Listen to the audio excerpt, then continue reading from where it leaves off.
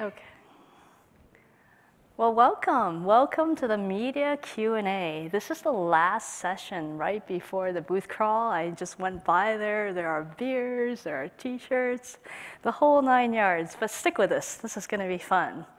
So the panel is entitled "The Journalistic Perspective on the Present and Future of OpenStack." The present and future of OpenStack. Such heady and obscure terms. But anyway, we have an amazing panel. Myself, I'm Susan Wu. I'm the Director of Technical Marketing at Midokura. Midokura is an open source network virtualization overlay solution. Not about me today. It's about the journalists and the panelists. So I'll start with Caroline Donnelly. Caroline Donnelly is from Computer Weekly. I understand you're from UK. Any ideas for us? Yeah, I'm the data center editor at Computer Weekly, which is a UK publication owned by TechTarget, and we're end user focused and also cover the enterprise as well as a little bit of SME and startup as well. Okay, let's see. Frederic Ladenois. Wow. From TechCrunch, US though, not France. Not France. I'm very much not French, as people like to think I am, but half German and half Dutch. But I'm the US news editor for TechCrunch and also cover a lot of our enterprise stories, do a lot of developer stories, but cover the cloud as well. But a lot of my focus is on startups and the startup ecosystem, like the rest of TechCrunch, really. Okay, Sean Michael Kerner, SMK? That's me. I'm a big fan of Computer From Weekly EWE. and TechCrunch. I read everybody's stuff. And I read the news stack. I see you over there. So there we go. What do I write for? I'm a senior editor at multiple Quinn Street enterprise publications, including InternetNews.com, where I've been for 15 years. I look old, don't I? That's what the gray hairs are from. And then my stuff is also on eWeek, ServerWatch, Datamation, Enterprise Networking Planet, Database Journal. And I also manage a small site called linuxtoday.com. Okay, let me set the stage a little bit and frame the panel. So this is about, from you guys, ask your toughest questions about, what do you think the present and future of OpenStack? From the media's perspective, right, it could be just as far-ranging as anything. So it's an opportunity to ask about what gets written up. What do you pick up? What's interesting? Every week there's a new product launch. Every week there's a new company joining at OpenStack. What do you see? What do you think is interesting? Maybe Carolyn, go for it. Okay. As I mentioned, Computer Weekly, we are end user focused. So for us, the big focus is on who's using OpenStack. Are there compelling customer stories out there? Who's using OpenStack to power their digital transformations, their moves to the cloud, things like that? How are people using the technology is most important to us. They don't necessarily have to be household names, although that's always great. If they're doing something really interesting with the technology, that's always going to get our attention. Well, sometimes we can't mention the customer name though, and they're using in stealth. Any ideas of what we can do? That's the worst, when they tell you they have so many great customers but don't want to talk about it, and then maybe join us. Oh. Well, he gets settled. I'll answer your question for a moment about what we cover. Our perspective is a little bit different from other publications, I think, simply because we cover a lot of the funding and VC side of the business, so the startup side. And then to get into that cycle, it's a lot of funding stories, less than product updates necessarily. So we've got a slightly different perspective. We don't care, well, care may be the wrong word, but we don't care about the customer as much maybe as some other publications. I don't know. I care about lots of things, of course, but talking about news every week, that's actually changed a little bit. In the early days of OpenStack, that was true. But now, thanks to the foundation and the 6-month release cadence, it seems to have slowed down. Talking about startups, that's actually something I also look at, but from the other side, I'm looking at the dead list, as it were. And there's a few that are no longer with us, so we can give a moment of silence for our friends at Nebula. If there's anyone that used to work for Nebula, they're gone. Anyone that used to work for Pivotal, I know they got acquired by Cisco, but where did all those people go? Where do all the people go? They get hired because there's lots of OpenStack activity. In terms of things that interest me, though, it is how people are using it in combination with existing technologies. That's one of the things that was interesting about the keynote today, and I wish there would have been a little bit more conversation about that, is how OpenStack is used in tandem with legacy technologies, whatever they might be, whether we call VMware legacy or whether we call it non-virtualized server infrastructure, because I think that happens a lot, and that's really interesting, because as people move to the cloud, they're actually not moving away from other things. It's usually additive. So. Okay, I want to introduce our fourth panelist. His name is Yasuyuki Matsushita. Not late, don't worry. No, okay. He's from this Japan. place is so huge. You know, it takes some minutes to come Took from me one place to 10 here. minutes. This is a fine ballroom. Okay, so my name is Yasuyuki Matsushita. I'm a freelance journalist for IT industry. I mainly cover the open source software, not only for OpenStack, but the Linux itself or other middleware or something like that. So this is my second time to participate the OpenStack Summit. Last time is obviously it's a Tokyo Summit. So I'm here. So. Okay, stick with it. Okay. What do you look for when you write an article? I mean, we're always pitching you with there's a new release, or whether there's a point release, or a new feature, or we're supporting a new project. What do you look for when you're writing? One of the things that since OpenStack is pretty much open source and lots of community people are gather to create great solutions. So one of the things that I always hear from the customer point of view is that OpenStack is the release cycle is so fast.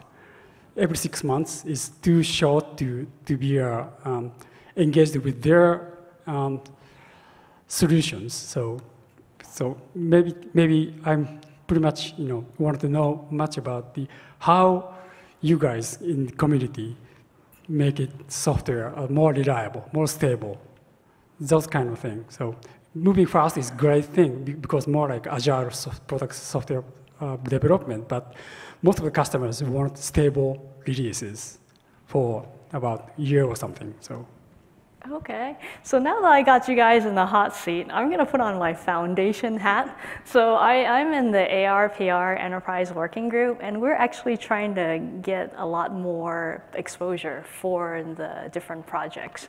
So if they were in the room, if the whole committee were in the room, what would you say to them? How do we gain even more coverage just for OpenStack Foundation and the OpenStack projects as a whole? Maybe we'll go with Sean.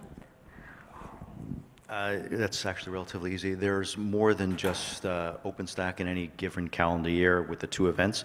So if I was the OpenStack Foundation or somebody pitching for them, you look at the whole release calendar, whether it's VMworld, Oracle World, Open World, RSA, all the major IT tech conferences, and tie in cloud OpenStack related activities or contributions or projects to that. So that way OpenStack becomes contextually relevant in the context of the broader IT industry and not just twice a year. I would echo that, I think. I think there's room to piggyback almost on some of the trends, containers or something like that, where there are other conferences. The release cycle is hard for us as journalists, I think, because there's so much in every one of them. It's impossible to keep up, and it's impossible to really choose what is all that important in every one of them. You don't want to hear about every Big Ten project that there is? I do, but I have to package it for my readers at the end, and my readers are... I still have to, I cannot just tell them, hey, Nova has this or Neutron has this, because they have no idea what I'm talking about at that point. So it's just a hard sell to talk about the individual projects, I think. It's just a tough one. I'm taking notes. I think on a slightly different note, they're perhaps getting to know the publications and the different angles they take on maybe the announcements. So for Computer Weekly, like I say, we're end user focused, but then for other sites that might deep dive more into the technology, would it be useful for them when they announce something to have a product manager on hand who can kind of explain the context to release, or in our case, like someone who's using it who can talk us through it, so that kind of thing, and making sure you're pitching completely right, your announcements to the writers and who who definitely cover that technology rather than taking more of a scattergun approach and just, we'll fire it off to that publication, hope someone picks it up. So just really making sure your message is tailored in the right way, I think is key.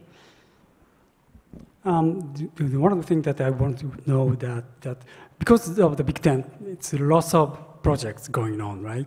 But the OpenStack Foundation has a Jonathan or Tom is representing their current activities. But each project, we need more the leader kind of personnel to stand up and talk about more about the product itself. So it's hard to find the appropriate person. For example, for Magnum, who's going to be a talk person with Magnum, Murano, those kind of things. So. I personally know the Magnum PTL, so we'll make sure that we arrange the briefings. But having said that, right, there are, and I want to say like 600 companies in the OpenStack ecosystem. A lot of them are startups. And if we're all pitching you like the latest and greatest, and we'll bring our user, it's still quite a bit of workload. So what are you looking for? Because we definitely don't want to mass and email blast and engage you. But and we'll do the research. We know that the users that you care about are users. But would it help to try to frame it around multiple projects, around some business impact? What are some of the hot items that we should use to, aside from party passes? Yeah, party passes. No, for me it's like I say, contextual relevance. But I get the best stories when I get a lot of comments back in because they say, hey, this helped me, or this helped to move the ball, or helped to explain something, or was something different. So for me, whether it's cloud security, servers, networking, or traditional infrastructure, the criteria for what is a good story versus what's not is always the same. It's something that's unique, innovative, and somehow differentiated. The vast majority of pitches in my inbox, probably yours too, are PR persons, and there are plenty of PR persons here, so I love all of you. You're all the best. Or companies that claim they're unique and the only ones in their space, which is hardly ever true. But if you can still be differentiated in some way within that larger context, explain it as such, etc. And then also amongst those of us here, we're all professionals, some of us are, I'm not, but the rest of them are. We kind of know what's real and what's not if you've been doing this for a little while, because everybody gets pitches that are not so good. So you just keep it real and interesting, and then if it's interesting to us, theoretically it should be interesting to the reader. As a news site, I would just say it has to be news at the end of the day. So if it's a point release, it's not news unless it ties into something bigger, maybe. It could be. Maybe you bundle your funding news with a point release. That may be a strategy, for example. But we get a lot of really, really bad pitches that you get the same, and everybody gets the same. They have nothing to do with what we cover. That's all start up the same way. Hey, I just read this story that has nothing to do with what we do, but it was really cool. So let me tell you about this one. That somebody teaches that in PR school somewhere, I think. Whoever does that should not be teaching, but anyway, it's at the end of the day, we have to be a filter for our readers. And so the pitch has to be pretty much, here's a story that we know your readers will be interested in. If that's not the case, it'll take me 5 seconds to delete that email. It'll take me 1 click to delete that. Actually, I won't delete it. I'll just archive it. But anyway, you never know. But it's really hard in the startup ecosystem to get through the filter. It's just really, really hard. It takes effort, and it takes maybe personal connections, or it takes the right VC to make the intro, or something like that. It's hard, and it's not supposed to be easy, I guess. But we cannot write up 600 startups. So that's why we're doing this panel. We want the cliff notes. We want the best way. And so I'm going to jazz it up a little bit. Is the delivery of the person who's doing the briefing, does it have anything different? Would you prefer a technologist, a product manager, software engineer? I mean, where are the sort of the advice, right? Because that's what we're here to get. We want to do the right thing. Well, we'd always favour either an IT director or an engineer or anyone who can just really give us the lowdown on the technology or is using it. But what I often find is with OpenStack is that sometimes it's difficult to get engineers and people who are at the coalface using technology to talk to the press. And I think and I kind of get why that is, because, maybe they haven't been media trained, that's not part of their day-to-day job. But, I think, it's, in a way, it's kind of counterproductive not doing that, because you want the momentum around OpenStack to grow and you want more people to use it. So really, those stories need to be told. So, that would be, if you can get engineers willing to talk to us and people using it, that would be amazing. Well, that's an awesome advice, because I heard from a big tier 1 company that says for them to speak, they need the VP approval just to speak at a webinar. Yeah. So I think it's an awesome point to figure out how we could get approvals in advance so that the technologists or the PTLs are directly working on the code and the operators can have permission to speak. We do a fair amount of media training, and almost everyone in my company can speak. Down to the SC, they can speak at panels. So I want to try something really different, actually. So a lot of the companies, they may have gone on the wrong footing with you. So how do they turn that around? I mean, they may have not gotten too much coverage, or they've done the wrong thing, or they've given you canned PR. And what's your advice? I mean, have you seen a company that's really turned it around? They bought me beer.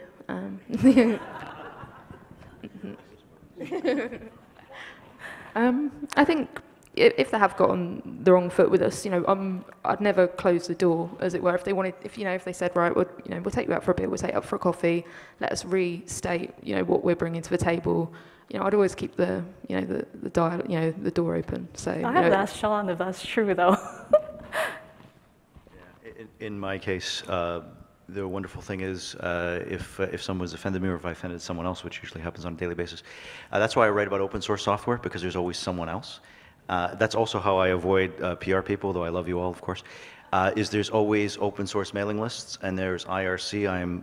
My handle is @TechJournalist on Twitter, and on IRC Freenode 24/7. And I'll just go around and just do it that way. Because for me, and it shouldn't be for any of us, it's not a personal thing. I'm just trying to get the story, and that's all it is. So it's, at the end of the day, that's the only thing that matters, is that the readers get interesting bits. How they get it is how you make the hot dog, and I don't really want to know how people make hot dogs. There's definitely been people who've gotten in the doghouse, I guess, at some point, just because there's some PR people I don't trust. I simply don't trust them because they've lied to me in the past, and I will not work with them for the most part. There's maybe 2 or 3 of those. But for a startup, it's often that personal connection. They may have had, a lot of startups do not know how to pitch, and that's okay. That's fine to some degree. At that point, then it becomes more about, hey, meet with me at an event like this, for example. Have a conversation. And I think that's a good way of kind of bringing it around again at some point. We're all here because we want to talk to people at the end of the day, right? And we all have full schedules, but there's usually a few, even if it's 5 minutes over coffee, that can help to kind of reestablish that relationship again, because at the end, that's what it's about. It's a relationship that you're building up, and bad pitch does not have to ruin that. Is that the same as what's happening in, say, Asian media, Japan, China? For China, I don't know anything about China in terms of but for Japanese media is most of the time company creates some spokesperson as a dedicated person, but sometimes just conference like this is that you can talk directly to the developers, engineers, but at the end of the day, it's hard to get offshore approval for them to speak out for his position or his work. So it's going to be every time a headache for me, because they talk just like standing at the back of the conference room, that it's very straightforward why they're doing great job or poor job, something like that. But as an offshore statement for the company, it's pretty much hard to get approval. So I think I want to see if there are any questions now, but I have a juicy question to save for the panelists. But are there any questions out in the audience? I can't see. So what about crisis situations? I mean, we're talking a lot about happy product announcements and customers who are delighted and want to tell you all how great the product is. But what about when something goes bad? And the specific question is, can you give us some examples without or with naming names of situations where it went bad, why it went bad, and how it could have been done better? Well, in OpenStack, I think the best example is the catastrophic collapse of Nebula, where I was talking to them. Everybody knew they weren't going anywhere. They wouldn't tell anybody, but everybody knew it. And I was talking to them every other week. But that's a very difficult kind of thing because there is no right answer. So you just have to hope that people will tell you honestly. And then what comes out afterwards is if you have as a journalist, you have a good enough working relationship, people will tell you stuff off the record. And when it's a crisis situation that impacts people's lives, because people have jobs and families and stuff like that, you have to have that kind of respect and sensitivity, and you take things off the record, et cetera. And that's when those things have to happen. When a company collapses or there's some kind of, I deal with that all the time with data breaches. Usually, in those cases, though, the other thing is you can refer them to a legal counsel. And then the legal people will have a legal statement because there's liability issues. But crisis, that's the thing, it's not just products, and it's not just startup money and stuff. There are people who lose their jobs, right, and lose houses and stuff. So there's a sensitivity towards that that I take into account. You have to, and these are there's more than just technology involved. I don't deal with those situations all that often. For us, most of the time, it's a startup shutting down. Quietly, for the most part. They don't send a press release when they shut down. They usually no, they don't send the press release, but we'll hear about it. And it's usually at that point everybody in the company knows what has happened, so we don't have that sensitivity issue at that point. But this week we've got Intel firing 10,000 people, something like 12,000 people.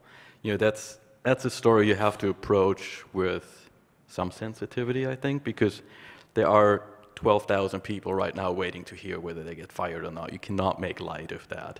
But just from the PR perspective, I would say be transparent about it. If it's something you can communicate, then just communicate it and be done with it. The worst thing is just covering stuff up at the end of the day. Yeah, nobody wants to be lied to. Nobody wants to be lied to. Do you want to be lied to? No, thank you. So actually, Carolyn, did you want to weigh in on that? How to, what do we call it? Fixer-upper or something, Yeah, if something happens. The situations I come across probably most frequently that fall into that category are probably instances where, say, cloud firms go out of business or unexpectedly discontinue a service, giving kind of their customers, say, 30 days to move their data. And often is the case that we get told that by customers rather than the PR, because they will forward on the notice they've been given to move their data. And depending on what's happened to the company, they won't pick up the phones, so we end up dealing with the customer point of view, and then it sometimes ends up quite difficult to get a balancing viewpoint from the company itself because they won't respond to us. So we end up accidentally maybe running something that's a little bit more one-sided because the PR community won't respond. So we try to be fair, and we always are fair and balanced, but they sometimes don't make it that easy. I've done a poo-poo before. I think I might have sent a slide or two with pre-release product or a screenshot of something haven't released. So how often can I withdraw what I gave you?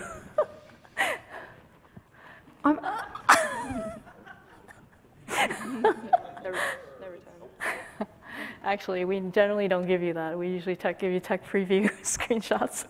I have never given you. You can fix that if you offer us exclusivity on the actual news, and if it hasn't gone out to other people at that point. Otherwise, if it's out there, it's out there. Good point. Good point. So actually, this might be a question that I think startup CEOs always ask. They always ask for things like, oh, how do I get into these mainstream publications like Wired, Forbes, Fortune, Business Insider? We spend a fair amount of time briefing tech news as well as some of the people that have crossed over because they used to write for tech and they crossed over to business publications. And any advice? I mean, what should the CEOs, what should they expect? Should they kind of balance and figure out and do a little sanity check? Or what should we say to them when they say, I want to be on Wired?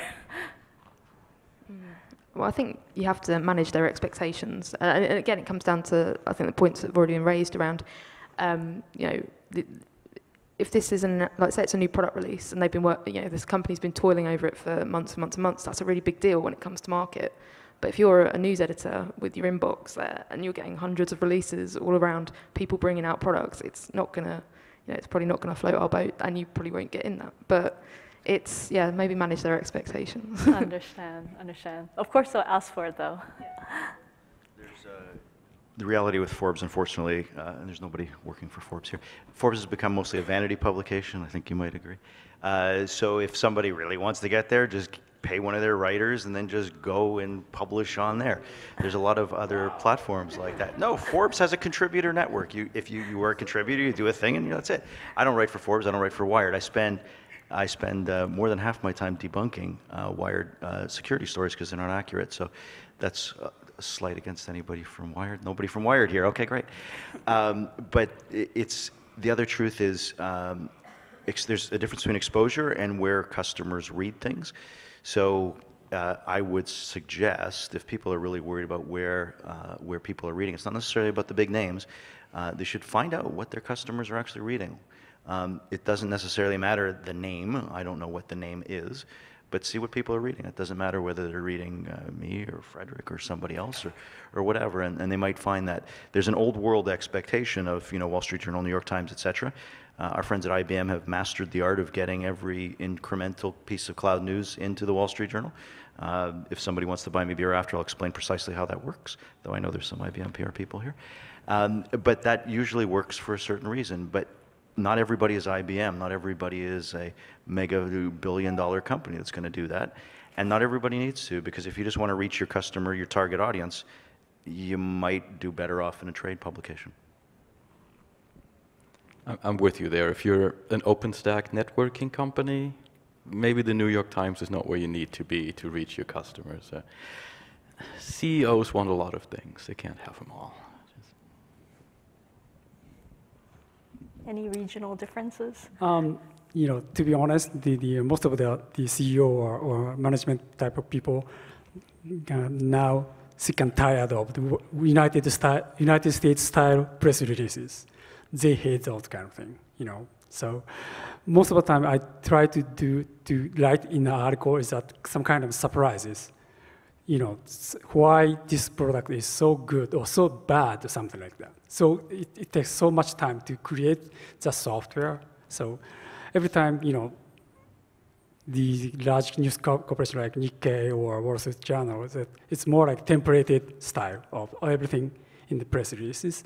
But I personally try to be just off the record, off the root of those style. So that's one thing You try to look for something very unique, right? Try to be, yeah. And so just really differentiating type content. It's very hard, very tough to do that because every press release is written by the templates. It's hard to find another unique style, unique thing. So. Mm-hmm.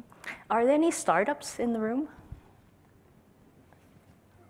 Oh, that is surprising. There are big companies. You guys obviously have a big PR budget, and yeah. So oh, I'm sorry. Can you get? I'm sorry. I can see. Sorry. Yeah. Please go for it, sir. I don't think this is on. What I was going to ask is the panel familiar with Brandolini's law? The amount of effort required to refute bullshit is, completely skewed. So how do you what would be your advice to cut through the 5 templates and get to something that's more readily consumable by you, people that are very busy? Maybe a statement as to size or depth of what's being shared with you, and what your preferred format would be if it was an ideal notification of something that was truly unique.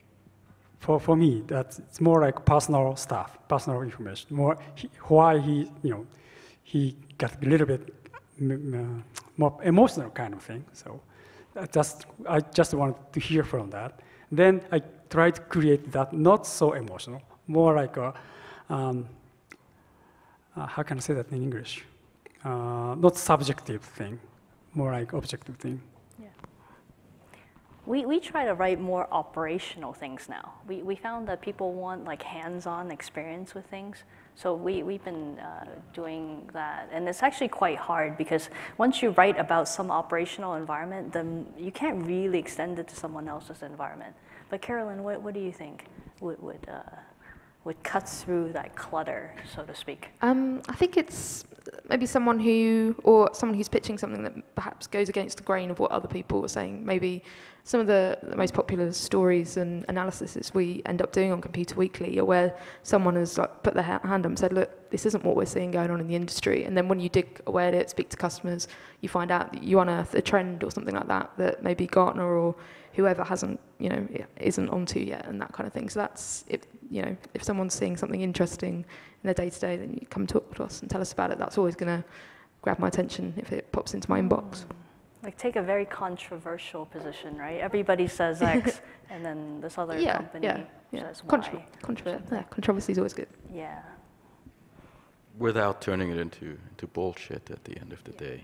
Because there's a danger there. I'm just going to be controversial for the sake of it. And I've seen quite a few of those. I was just, what am I supposed to do with this? I know you're wrong. I'm not going to interview you. To cut through, I've done this for so long, and I still don't know what really cuts through at the end of the day. But being precise, pitching the right person that you've seen cover something, those kinds of things. Just be very clear about this is the news, this is what's in. I come from the news side more than analysis for the most part. So this is what's new, this is why it's interesting. Sometimes 3 sentences are better than a 2-page press release for those kinds of things, because you only have so much time with every pitch, and that decision happens pretty quickly at the end of the day. I'll make it real easy. It's just brevity. I like the Twitter pitch. If you can pitch me and explain what you're doing in 140 characters or less, you're golden. I hate the Twitter pitch. I like my Twitter.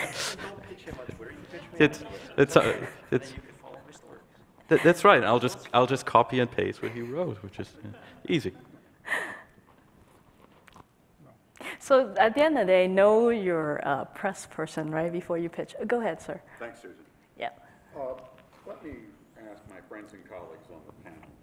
Since this is an open source conference, oftentimes when we're producing copy for folks in the open source community about the open source community, it's inevitable that somebody reading your copy is going to be more knowledgeable about the subject than you are. Knowing this, how does this fact improve the way that you address the reader in your story? And are you 100% certain that it's improving? Sean. That's a tough one. I know if at least one reader hasn't called me a moron in the comments, and I haven't done my job right. Right? I assume that I'm the stupidest person in the room, but that's where the quality of getting the right person to give me comments on the issue at hand is, because then it's their expertise, not mine. And then the other thing, unfortunately, that tends to happen, and I don't know how much you guys are doing a new stack like that, but when it's something that might be questionable, unfortunately, I'll just drop it rather than try trouble. But then the other thing is what also happens, and this is why I love it when people leave comments, is in my case, I think it's somewhere between 5 and 10% of the stories I'll do in any given year were driven by comments, not necessarily negative, but things that I might have missed. I'm not infallible, it's great. You see it as an opportunity for the next story, the next lead, et cetera, and to continue the narrative. I'm with you there. I mean, I just assume, I assume I don't know everything, right? But if I didn't, I'd be stupid probably, right? Maybe I am, but anyway. So comments are very useful for us just to have that conversation with the reader. We're just redesigning our common platform, for example, to have a better conversation, because right now a lot of the conversation we have with our readers is, hey, here's something OpenStack, and they all go, you could work from home for $6,327, and yeah, so that's I spam. responded to that, and it wasn't 6,320. It was about $38.50. Well, it was worth it, but.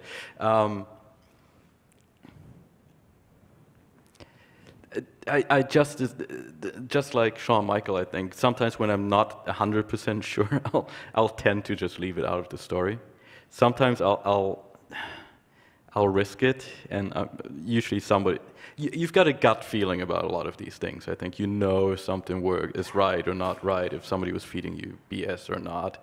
So it's just, you make that decision with every story where you're going to go with it. But for the most part, I'm conservative there, and I'll just leave it out. Or I'll just make sure I'll ask a lot of questions.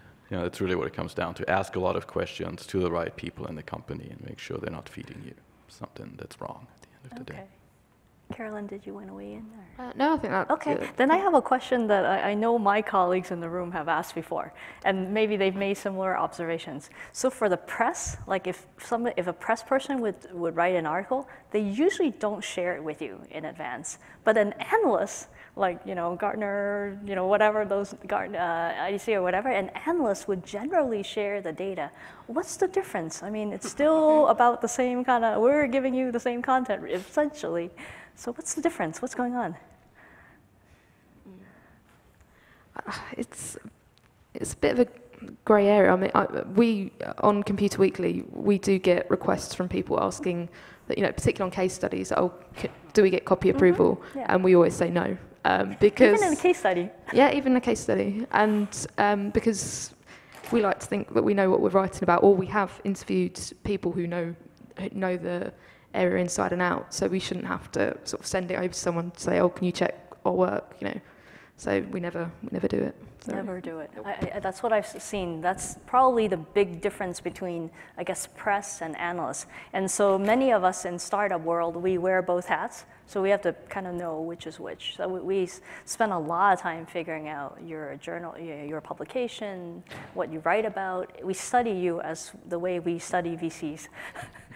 Because you're investing time and money in a way, actually, to cover us. So thank you. Any last questions before we adjourn? I have one question. Over here, sorry, sir. So from your journalistic view, looking at the past, present, and future of OpenStack as an open source project, among the so many other open source projects out there, is OpenStack's evolution as an open source project following the same trends, or is it different in some way that makes it unique? I would say it's exceptionally unique. There's never been a project with this many diverse goals, as it were. Linux in and of itself has no goals. It's just people contribute in, and then it migrates in its own way, and Torvalds just makes sure that people stay in order. The Apache Software Foundation and Eclipse also kind of sort of tried to do similar things, but never really got the same kind of massive interest as, say, OpenStack has done in only 5 years. Apache's been around 10, 12, 25 years, depending, 10 on the foundation side, etc. But Apache Software Foundation, I see, is probably the closest to what I think of in terms of open source evolution, but there is no Apache stack. There might have been at one point in time for Java, doesn't exist today. But OpenStack is a stack of interrelated, potentially interoperable open source projects. Whether it's Apache or Eclipse, neither of them quite do that. So it's a little bit different. Eclipse has tried, Apache, like I said, kind of, sort of. So this is a little bit unique territory. The other thing that's very different is now, thanks to this big tent thing, which is both a tremendous win and a tremendous challenge, is because there's so many projects. What I've seen in the last cycle, at least last 2 cycles even, are projects that are run essentially as minor fiefdoms by individual companies, and then companies will use them as competitive differentiators against their peers. That doesn't quite happen. Well, it does a little bit in Apache and Eclipse, but that's also a little different. Also, this big tent approach is vastly different than anything that exists in Apache or Eclipse now. With the incubator and integrated release model, which OpenStack had prior to Liberty, that was exactly the same as Eclipse. Now what OpenStack is following is a very different path, and it's interesting to see where it'll go. Sean Michael knows a lot more than I do about this. I would just say, just in terms of scale and the number of companies involved and the way they are involved, it's just, you know, for me, I've not done open source coverage for that long, but it's pretty unique to me. I don't see any other project right now, at least, that comes anywhere close. So. Carolyn, about UK, what's going on? All I'd really add to that is that, yeah, I think it is unique, perhaps, mainly in terms of the sort of rate at which it seems to be maturing and seems to be ramping up in the enterprise at the minute. So, yeah. Yeah, and Japan, long history of Linux. Oh yeah, because Linux is more like a more Linux personal project, more human-centric. But for OpenStack, just more like organizational, governance is so strong, right? Creating community with the developers and users, which is pretty much unique for me. I think there's still a question. So do you guys see either Cloud Foundry overcoming Eclipse as people move more towards the business side? Not Eclipse, over OpenStack. Because I'm wondering, as this gets so big, is it sustainable by itself, or will the business impact of something like doing Cloud Foundry, which is more business-facing, eventually overtake the kind of OpenStack type of ecosystem? Are you asking about Cloud Foundry itself? Or? Well, yeah, so just conceptually. So let me try rewording it.